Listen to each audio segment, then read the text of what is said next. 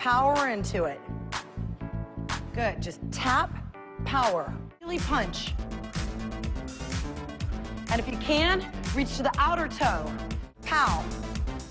Excellent.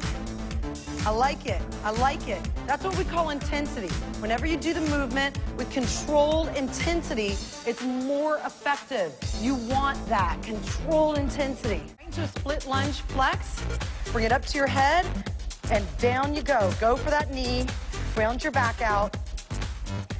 Really round, bring it in and contract right there.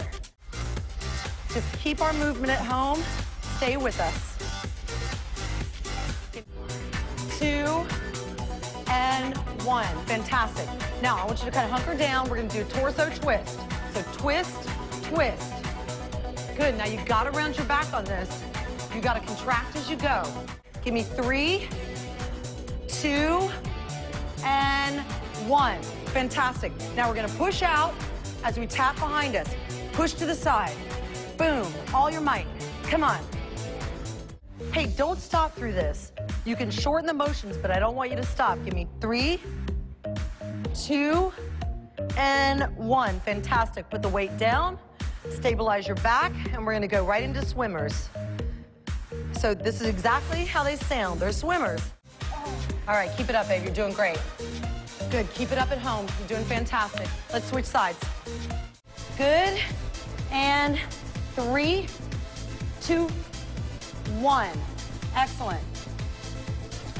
Grab your weights, lift your legs up into a 90-degree, and we're just gonna do swimmers with the arms. Now, here's the key. Get those shoulder blades off the ground. Out and in.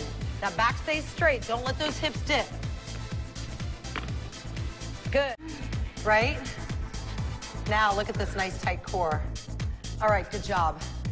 Okay, give me 3, 2, 1. Let's move to the other side. Good. Give me 10 more seconds. Don't forget to breathe. Don't hold it. Let's do 3. And keep it up. Let's do 3, 2, and 1. All right, let's go right into Superman's. So you close and you open in a V. Close and open.